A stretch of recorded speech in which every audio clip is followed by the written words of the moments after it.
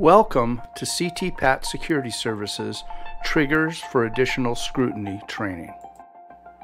Company employees who are involved with screening business partners, processing shipment documents, or analyzing business partner data and shipping data should watch for activities that may signal suspicious activities are taking place.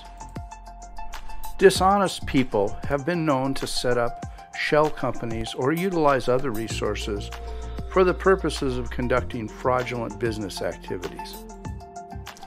Verification of a business's existence and validating the facts that they've provided with other third-party sources is a good first step in preventing fraud. In the course of interacting with the companies you deal with, here are some things to watch for. Number one, no information confirming the individual or business exists.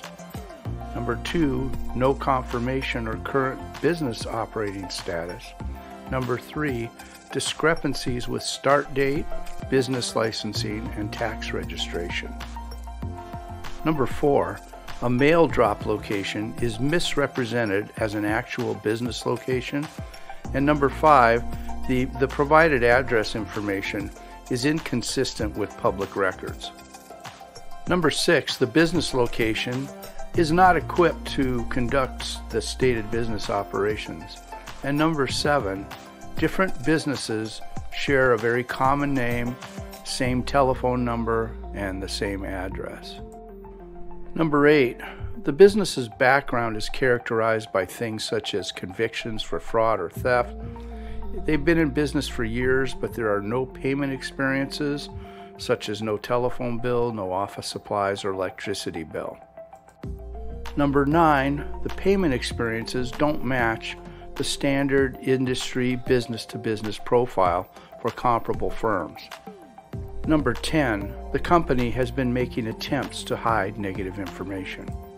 Keep in mind that from a management perspective, the background and character of the CEO and other key executives can reveal past behaviors that could impose risk on a current or future business transaction.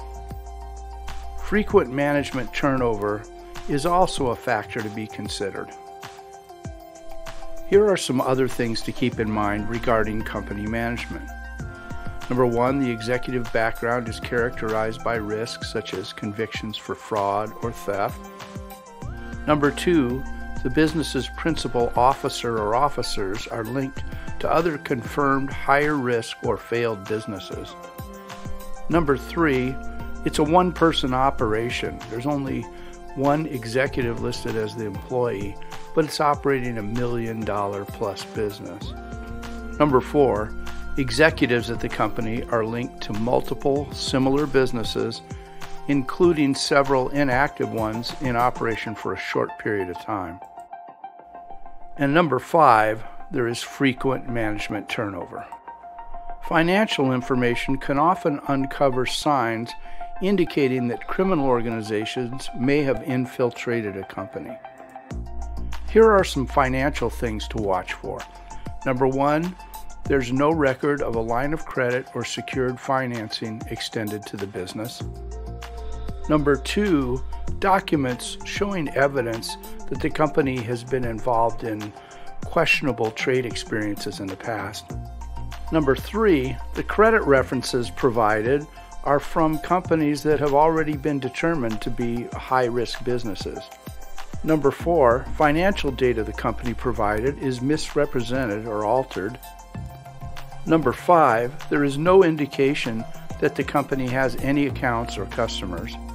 Number six, the company is involved in a high number of lawsuits, liens, and judgments. And number seven, financial stress scores show that the company will probably be out of business within the next 12 months.